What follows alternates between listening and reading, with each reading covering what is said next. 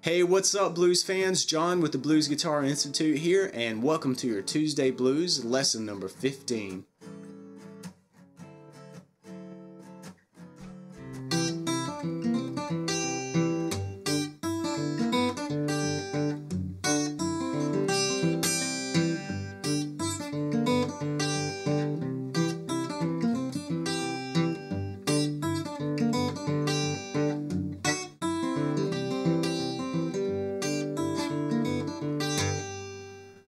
Alright, so this lesson is a culmination of a couple of lessons in the Tuesday Blues series. First, we started back in lesson number 7 with a country blues picking sort of lick over a G chord, and really it was meant as an exercise to kind of get your pinky moving, and something that I was working on myself.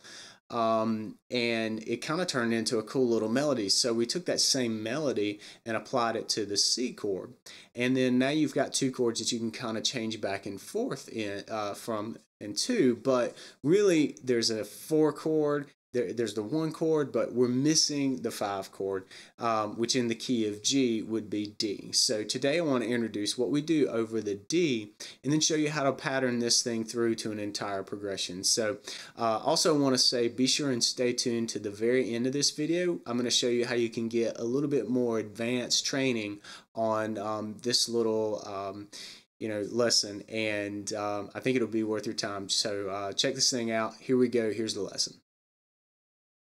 Okay, so one thing that's very unique about this progression is that we're going to start on the 4 chord. Now, I'm listening to a ton of Piedmont blues over the last few years, and one thing that strikes me as unique is that there are a lot of songs that don't start on the root.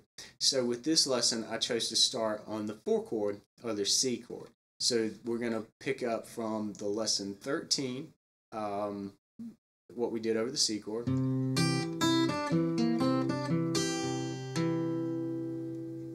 Okay, and then we're going to move to the G chord, which we did in lesson 7.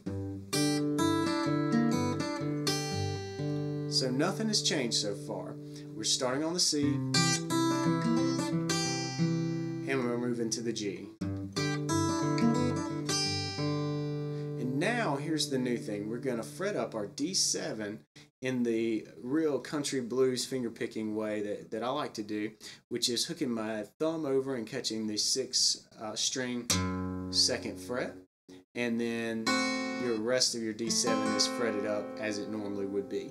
And that's actually your middle finger on the 2nd fret 3rd string, your index finger on the 1st fret 2nd string, and then your ring finger 2nd fret 1st string. And then add the bass. Alright, so that's what we're working with. Alright, so let's talk about the actual melody that we're doing. There we go with the C, G, then we slip into the D7, and that's all we do. It kind of sounds like a partial melody here because we actually finish out on a different chord. But here's what we're doing over the D7 before we move to that next chord. You do the alternating bass between the 6th string and the 4th string. Very typical, this chord shape. So hit the bass note on the 6th string, and then pinch your 4th string and your 1st string, and I've got my D7 in full force here, so that ends up being the 2nd fret on the 1st string. And then back to the 6th fret. The 6th string for the bass, and of course that's holding it down with the thumb, and pick up your middle finger, your ring finger, and that will let the open 1st string ring.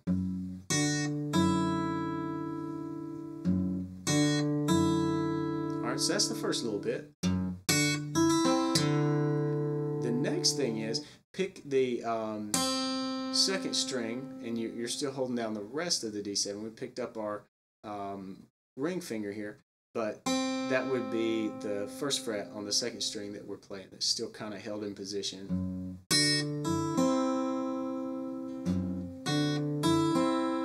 And then we finally finish with the open 4th string. And then we quickly quickly jump into a C position, but put your pinky down on the 3rd fret of the 1st string, and this will be the picking pattern. Okay, now the alternating bass for a typical C chord fretted like this works with the 5th and the 4th. So before we're doing 6-4, then we slip here and we do 5-4. So we're going to keep that going throughout this little part. But remember, we've got our pinky down on the 3rd fret, and I just want to pinch the 5th and the 1st strings, then pick up this 2nd string note. Then we're at the 4th string for the bass, and then I'm going back to that 1st string note, and then finish off with this. That's the last little bit. Okay, so real slow, here's this part with the D7.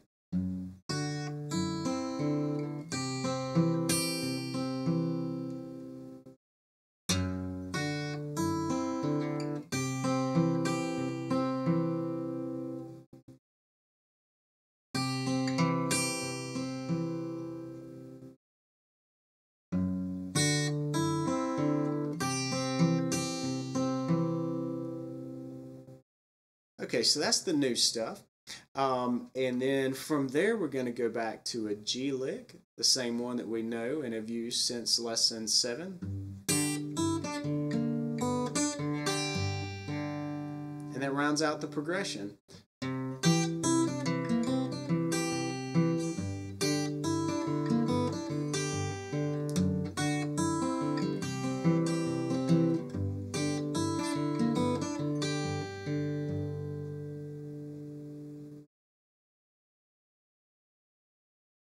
All right, well, thanks for joining me for lesson 15. I hope you really enjoyed that. It's kind of the culmination and putting things together from lesson 7 with the G chord and then lesson 13 with the C chord. And, you know, we did put this together in kind of an interesting and very Piedmont blues, country blues kind of a way. So, you know, it's definitely going to be very challenging to get these parts to kind of fit together. But once you get to a point where you're playing this round and round, and you're playing it perfectly, you may want to go deeper. And so I've set up a premium lesson over on BGI that is available at the link that's shown on your screen right now. So if you want to go a little bit deeper into this and maybe add a few more advanced techniques, like some interesting bends, a couple of licks, maybe a bass run or two, things like that. Those sort of things are going to be included in the lesson. But again, check out this link and learn more about how you can get access to this premium lesson. All right, well, thanks so much for checking out lesson 15, and I hope to see you next Tuesday in lesson number 16. Have a great week.